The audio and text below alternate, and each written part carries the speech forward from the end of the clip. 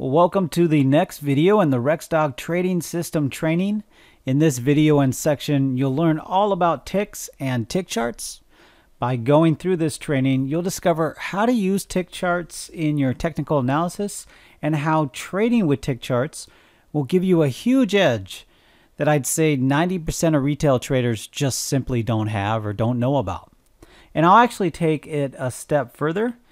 If you combine tick charts with the RexDog Trading System, it more than doubles your edge. And I say more than doubles. And I know that's a big statement, but if you watch the evidence videos in the training, and I covered tick charts in one of the videos, you can clearly see on tick charts the reaction areas for some really big trades.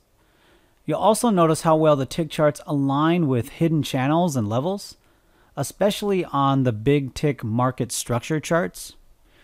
You also probably noticed how well the RexDog system momentum indicators provided really good trade entry and exit areas. Now, all of that is just scratching the surface, and we'll get into great detail throughout this training. But let's first cover the why. We'll cover the what. We'll cover what tick charts are if you're not familiar. But let's talk about first why. Why tick charts? Why should you spend time to adopt them and to bring them into your trade system?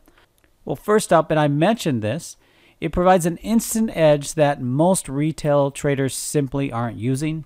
Next up is a huge one. It removes time as a factor, and this is huge. I can't really emphasize how big this is. Most of the charts you use are time-based. 5-minute, 60-minute, 240, daily, whatever you're using, they're time-based. And when you remove that time element, which is one of the things that a lot of new traders really struggle with, is how time plays a huge role in basically every trade decision you make. Well, if you can look at the market from a non-time-based way, more of a structured way, more of a volume-based way, it gives you a huge edge. So this one here we'll get into a lot here as we move forward in the training. We'll talk about time and we'll talk about how you correlate the tick charts to the time charts. That really, when you can correlate what's happening on the 5-minute chart, for instance, to a tick chart, you've got a trading superpower. It really is a trading superpower to be able to do that, and it gives you a huge edge. So that's a huge why. Now the next why is it reveals what's going on underneath the hood. What I mean by that, you can look at a 1-hour candle, and you can look at that same 1-hour candle in a tick chart, big tick, small tick, medium ticks, and you can look at that, and it reveals what really happened at certain levels and how rejection happened. More than a 5-minute chart, you could relate it somewhat to a 1-minute chart, but even then, the tick chart gives you a really different view of what's going on underneath each individual candle. And it also gives you a better view of the volume, price, and volatility. You see a candle and you see how it's made. If it's a green candle, you know that it opened at a level and it closed at a higher level. You can see the rejection areas. And that's within that given time frame. But when you see the same price action in a tick chart, you really get a feel of the volume, how long it spends at a certain price, the volatility, how big the moves are. You really get a whole different view of the market. Now, I'll say the final big why that tick charts just make sense to adopt in your system is it provides precision entry and exit areas. You see this a lot in my live trading. I'm looking for, especially if you see a breakout or maybe a bottom, the tick charts provide you really good pullback areas or stop areas, reaction areas for entries and exits. It's really, like I said, correlating that time chart to the tick chart. It really, when you're able to do that, you become a next level trader. So now that we covered some of the top reasons why tick charts are really a great addition to your trade system, let's talk about the what. What are tick charts?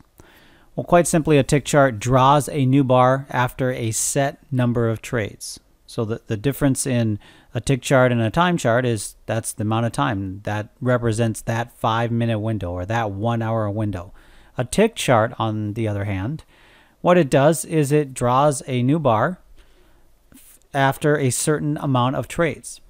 I'm not going to get into unbundled or bundled and how every 10 years the CME changes that, for instance, but just think of it generally this way: is it's a 500 tick chart like you're seeing here. I could have told you that this was a 5-minute chart or a 1-minute chart. You wouldn't have really batted an eye. But this is a 500 tick chart. It doesn't really matter what market, but this is 500 trades in each candle. Obviously, if you got a red candle, the sellers overcame the buyers in that particular candle. In that 500 trade range is the way to look at it. And that's really all it is. So there's no real mystery. One thing I'll say is that the same rules that you would apply in time charts typically using the RexDog system, you're going to apply them in tick charts as well. So it's really the same. You don't have to learn any new rules or any new ways of reading levels, candles, rejection, intention. You don't have to learn anything new there. The same thing applies to tick charts. So one thing I should mention before we move on is there is something called the tick index, and don't get this confused. So there's tick charts and then there's the tick index. So for instance, the NYSE or the NYSE tick index, that measures, or what that's telling you is the number of stock issues trading at an uptick versus a downtick. I'm not going to get into the detail of this, but so for instance on TradingView, and you can get the NYSE tick index. You can't get tick charts on TradingView. So we'll get into that as well, but you don't get tick charts with TradingView. It's different. So you might see something on TradingView that says tick. It's really the tick index. I just want to make that distinction because it's something you might run into as you go out and maybe look a lot deeper into tick charts. So let's talk about the general tick rules. So we'll get into some rules here before we jump into charts and jump into the rest of the training. But general rules is that you have a small tick, and I put in parentheses 5-minute, 1-minute. The way to look at this is I'm relating what the small tick would represent in a time chart. So typically a small tick chart, you can relate that to the 5-minute or the 1-minute. And it's good for entries, and it's good for short-term momentum. So if you're doing quick scalps, the small tick chart is a really good tick chart that you'll reference a lot. Then we typically have the mid-tick chart. And this is relatable to the 30-minute, 15-minute. It reveals short-term market structure. So you got the small tick, really good for entries. You got the mid-tick. It reveals kind of how is momentum building, how is market structure building on a more of what you're going to look at on the 30-minute and 15-minute time frame. And then you have the large or big tick. And this is something that is more the 60-minute and 240-minute time frame. This really shows long-term market structure and zones. And a lot of times, for instance, you'll be seeing me, like in live trading, taking a trade that doesn't make a lot of sense. But a lot of times I'm taking that trade based on the probabilities of where the trade's at within the large or big ticks. And because those are big market structure areas. Those are big market structure zones. So price gets into those zones. It provides you a lot of good opportunity, for instance, for fades. And fades where it reacts really quick because it's hitting that zone on a larger market structure. It's kind of like the daily. If you're around the previous day high, for instance, you expect when price gets there, it's going to have some kind of reaction. It's going to at least have an initial reaction that is reliable. It's the same type of thing on the large and big ticks. Now, when we talk about the tick market, what markets do you find tick charts?